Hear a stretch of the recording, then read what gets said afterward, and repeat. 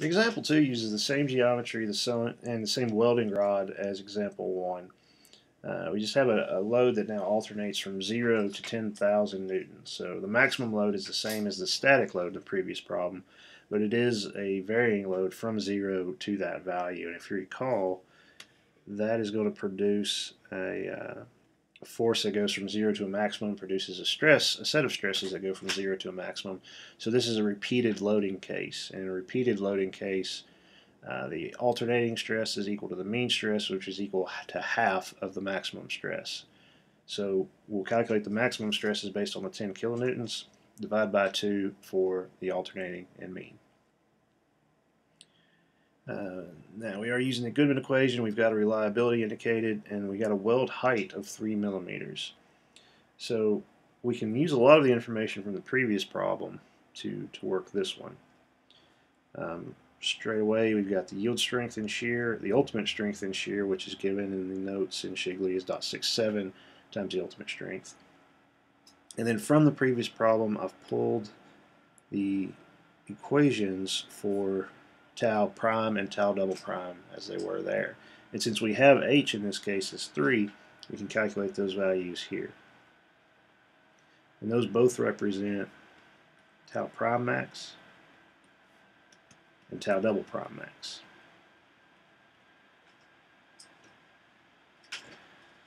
Now with the weld, we are going to include a stress concentration for fatigue for a weld. And for both of these, what we're going to use is a KFS equal to 1.5.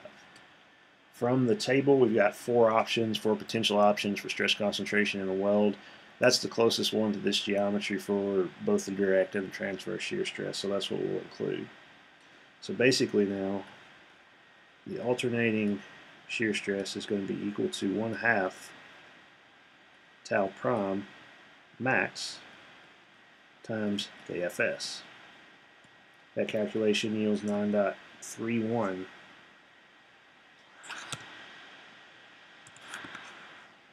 megapascals. And a similar calculation for the double prime, the indirect shear stress.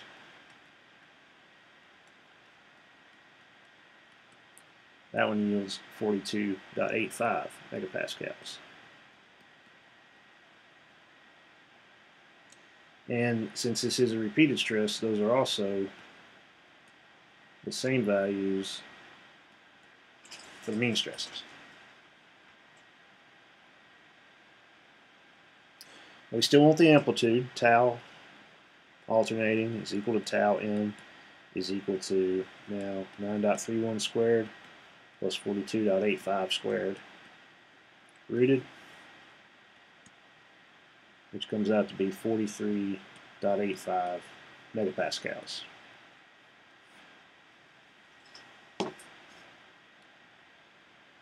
We also need an endurance limit for this. And this is calculated in the traditional Marin factor way with Ka through Ke. And starting off with an unmodified shear stress of 1/2 SUT. So 1/2 of 427 is 213.5.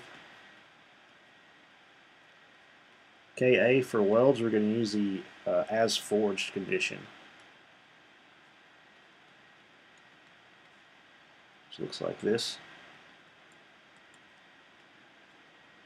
That gives 0.657, so significant reduction just from the surface finish.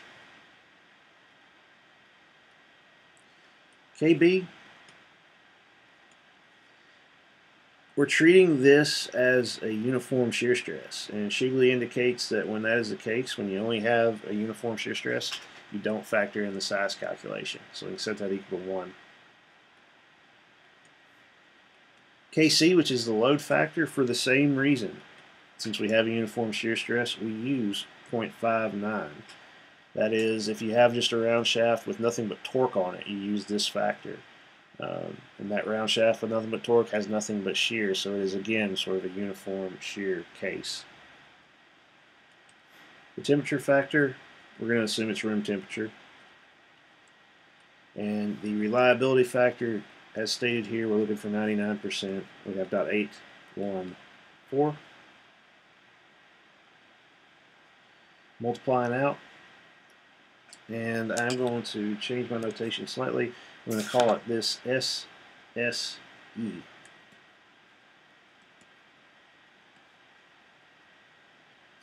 That extra S there, that's indicating this is a shear endurance limit. And we can call it that because we're using this shear load factor. Alright, so we have an alternating shear stress, we have an alternating mean stress, we have the endurance limit in shear, and we have the ultimate strength in shear. So we can rewrite Goodman equation based purely on shear values here.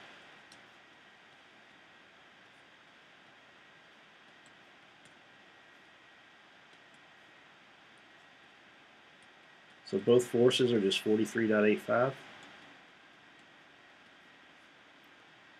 And the endurance limit, 67.37. The ultimate strength was 427. Excuse me, the ultimate strength in shear is not 427. It is 286.1.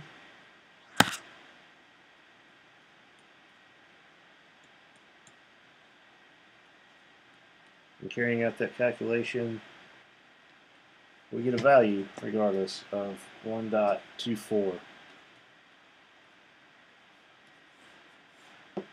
And since that is an endurance limit, that is based on infinite life. So the prediction here for this load case, for this geometry with that weld size, is an infinite life through the run of the part.